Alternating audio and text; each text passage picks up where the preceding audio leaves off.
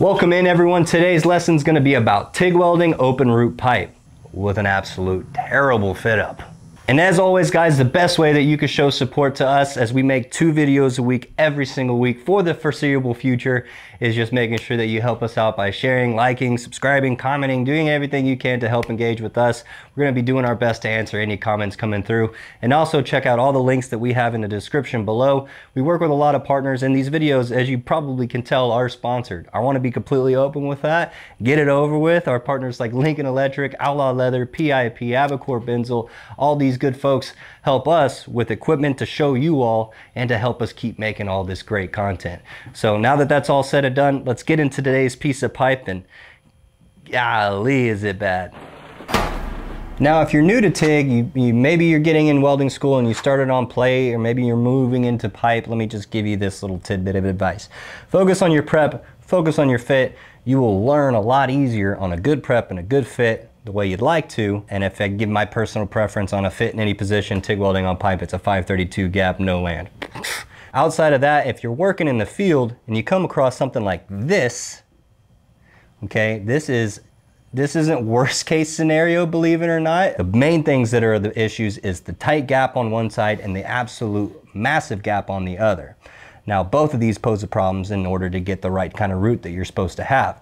Same thing with high-low. So if you don't know what high-low is, it is the mismatched fit-up alignment of the pipe. This is what's called a high-low gauge. And you stick it in the bevel, and then it pulls up, and then you can see just how far out. I don't know if y'all can see that, zoom it in. Just how far out of alignment this piece of pipe is in a couple spots. If you come across this, the point I'm trying to make, if you know you can weld it is one thing, but should you is another, especially if it's X-ray. And with this much high-low, a welder should not even touch that. Call quality control over and you say, hey, check this out. If quality says that the fit is okay to weld, then the fit's okay to weld. If you're not comfortable welding it, then you better speak up or you better try your damnedest. And that's what this video is going to be about. We're going to try our damnedest to put a bead in this piece of pipe with as much high-low and gap changes, and then we're going to walk you through how we get it in. Before we strike an arc, let's go over the setup today. My go-to TIG torch setup for pretty much anything is just going to be the Jumbo number 10 gas lens. Usually get all my consumables and everything from these folks at Abacore Benzil. Same thing with their tungsten, running some 83 1/8 tungsten. My Cayman 1600s are the go-to for pretty much all TIG welding pipe goes. Got our Outlaw leather hood, and then we moved into the Sprinter 180 SI. This is your TIG and stick machine. We got our Lincoln Electric 70S6 TIG wire 1/8. Probably gonna put this bead in at a number of different amperages. We are going to weld it in position. I got it at 95 amps. That might change. We're running on lift TIG, so it's kind of like scratch start. We're not running any remotes or anything. This is the setup. Yeah, it'll get suited up. Let's start on this thing. So one of the first things we got to do is just evaluate the weld that we're walking up on. This one right now, we've got it fixed in position. We've got the really tight gap on the top. This gap's probably close to a 1/16 of an inch. And there's about a 1/16 of an inch of high-low on the top. But that's not where the big problems are. The tight on top is actually quite okay. And but the bottom here, I mean, that's at least a 1/4 of an inch gap. We've got a lot of wiggle room for our 1/8 wire. Unfortunately, I'd like to say it's not the worst I've seen, but we're gonna start on this bottom tack and work our way up. I actually do prefer a wider gap on the bottom. Gravity wants to drop and make things fall out on the top. So it's kind of nice having something tighter on the top versus on the bottom. So I'm going to make it work to my advantage. I am going to have a grinder on deck, and I'm going to try to get you a good close-up look of how we're going to put this bead in with such a bad gap.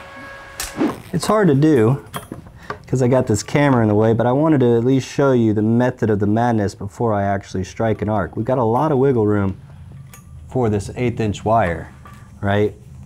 And I might freehand the bottom a little bit, and then I'll start to walk in the cup.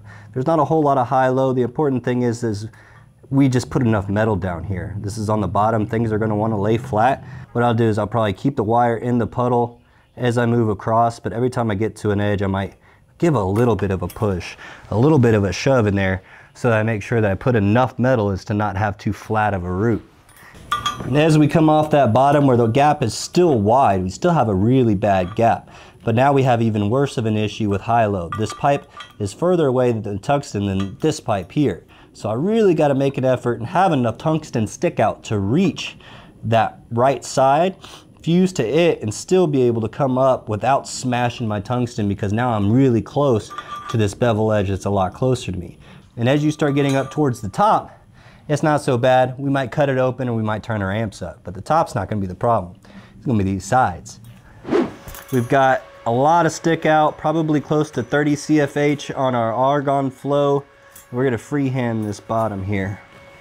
Here we go. You want to first start by getting the edge of whatever tack is there molten. If you don't, then you're going to leave some incomplete fusion. And really this isn't too bad. Seems to be doing just fine. The gap's not the issue. A little bit of that high-low. So again, the method here that I'm trying to do is keep the wire in the puddle, float it there. You need a sticky puddle at 90 amps. It's kind of sticky. And we want to freehand and kind of point our arc back on the weld and not in front of us at our wire. And then just feed into those corners. The bottom is going to be the toughest part to get reinforcement, so the biggest thing that you do here is that you put enough metal in there, especially with such a wide gap. But I'd much rather a wide gap than a tight gap. If it's tight, I'm usually going to just take a grinder and open it up. And I've never actually been a fan of freehanding pipe. You know, as long as it's in an open area, like this one's in an open area, or doesn't have a terrible fit up, that's typically what I'll do, is just walk the cup from bottom to top. In this case, freehanding is kind of easier to be able to maintain your arc length when you're coming up this side on all those different edges. Now we're just kind of dipping the sides. The thing with this is the reinforcement's gonna happen on the side. It's just gonna come natural to be reinforced, so you don't have to try too hard as far as pushing any wire. But the important thing that we try to do here, I might even have to cut that tack out because it's starting to get in my way. Yeah, we're gonna have to cut that tack out. A little bit of that 3M Cubitron 3 cutoff wheel action. Get removed this top.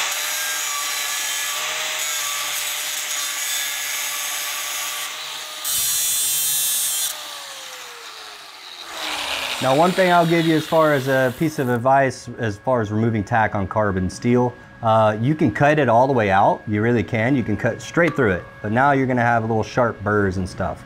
Just make sure that you consume those burrs. I like to just get them really thin, eat up that little bit of a tack, put it into my weld, and just keep trucking. Now, what all I've done here is just kind of feather it down. I'm going to end up using that tack as part of my root. Before, it was high and heavy, and I couldn't get to the tie-in portion of it without making a mess. Now it's thin enough when I tie into the bottom of it, I'm just going to remove my wire. That metal from that tack is going to start to drop. Hit that spot. Once it drops, I can get my wire back in and I'm clear to go all the way to the top. So here we go, we're coming up to this tack.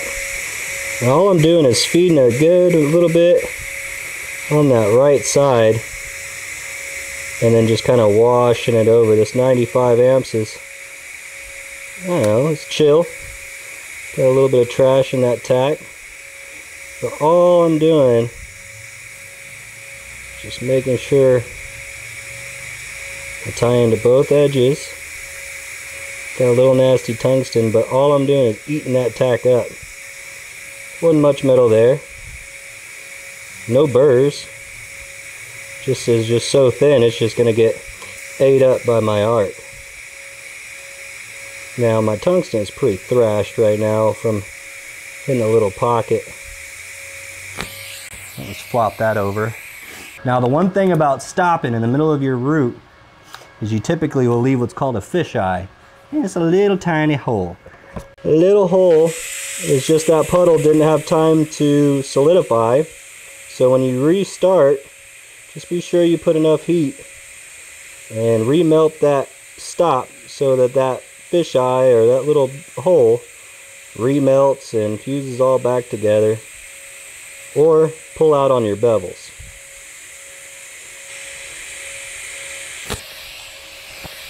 Pipe fitters need heroes too, so we're gonna kind of rip this top open a little bit, because the way it is now, it being so tight, I'm not gonna be able to get a lot of bead in it unless I turn it way up and push hard, and it's going in good with a wide gap, so let's make a wide gap. Now there is a method to this madness. I'm really only trying to aim for this bevel here.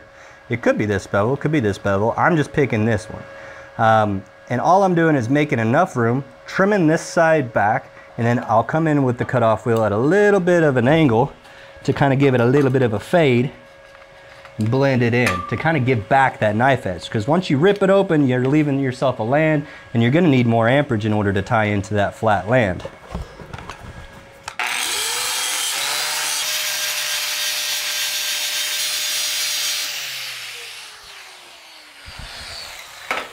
Now, if you have access to this side of the pipe and you can get in there and remove the burrs by hand or with a little hand tool from the outside, good. That's not always the case. So I usually use like a reciprocating saw blade, you know, on a Sawzall, and I'll get in there and bend it and kind of go up the inside. You can kind of come at it with your wire, but what's important now is we have a lot more room for my filler metal, and I should be able to finish this weld now that I've ripped it open. Once we got that ripped open, we can continue with our normal scheduled programming. One thing to be aware of when you rip open a pipe, like I said, you got a bit of a rounded edge. It's usually not as nice as a nice prep piece of pipe. The bevel's not the same shape, and sometimes there's burrs. So what I'll do is I'll go over to that side, that right side, and before I add any wire, I make sure that arc eats up anything sitting off to the side there, so that we're just sitting pretty. Now gap's getting a lot tighter, which is nice, but I'm still going with this kind of keyhole dip technique because of the high-low and the fact that we ripped open that right side. I'm gonna just make sure that that right side gets all the arc love, and then that left side, being that it has a nice thin edge, we just need to make sure we get some metal over to it. It'll tie in. The worst part about ripping open a piece of pipe like that is whenever you think you got it, you don't eat up a burr, or you don't fuse all the way, and now you've got incomplete fusion on the back side of your root. I'm gonna be honest, this 95 amps is not cutting it for me anymore. So there we go.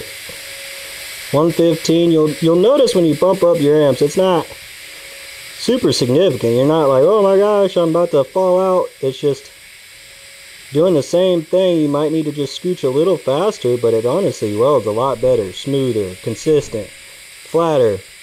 All the good stuff comes from amperage. I'm still opting to do this keyhole and dip technique. One important thing to do while you're doing this is try not to let your welding wire get too far out of your gas coverage or out at all. You really want to kind of leave it in there, that way it doesn't come in with some oxidation and nasty stuff. But you can still opt for this keyhole. I usually like to do this keyhole when I get to a tack. I'll kind of open it up with the arc, dip, feed a little bit, open it up with the arc. It's almost like ripping open a weld with a grinder, except with your arc. Use my phone real quick for this. Here's the root. This was the gap. You know, uneven, high, low, all that good stuff. This is the root from the outside. You can see that bead's just completely lopsided from the high-low. And it just looks so wide because the gap was wide, and then once it gets tighter, it started to weld pretty easily. I don't know if you guys can see that. There's the bottom of our bead. Maybe a little bit of cold wire right there. Fused all the way up. The point is, we got a little bit of a, that's what we got to fix whenever we get to the top on the other side, how that blends in. But other than that, Got a little bit of a high spot from that cutout section. And it's just, you can't see the bead from that way, just of how lopsided that whole thing is. Look at that. But it's all fused. Well, I thought I was gonna get away with running the same amperage, but we were at 115. We're gonna go back to 95 where we started on the bottom side. We already ripped open with the grinder and the 3M cutoff wheel in order to open it back up, just as we did this side, in order to do exactly the same thing, but just on the other side. 5G is not too bad. It's the same weld. Just wish we had something to kind of rest on this side. We might clamp something there, but just see if we could put a bead in a little faster without all those starts and stops and moving cameras and blah, blah, blah, blah, blah. Let's beat it.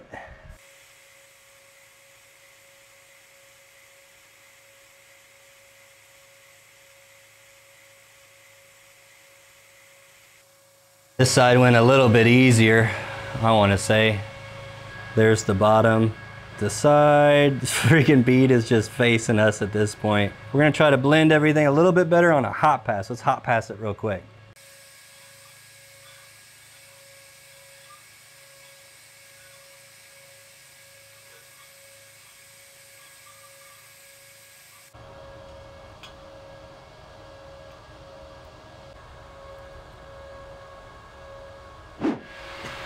I appreciate you guys for watching this episode. I had a fun time doing something that's more my speed as far as welding goes. If you're in school and you're working, you should really be focusing on your prep and your fit up, making sure that those are perfect, because it makes your welds a lot easier to weld.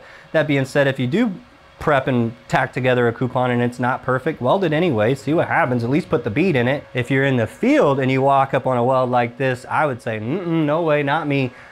Go ahead and call QC, we'll see if he says it's okay, because you don't have to buy the weld. If it's a bad fit and it's gonna go against your record, if something comes up bad, then you have the right to say something. Now, if QC comes by, they would never buy this fit, by the way. Nowhere I've ever worked would ever buy this fit. But if QC comes by and says, hey man, can you, will you? Show them what daddy can do. We'll see you on the next weld.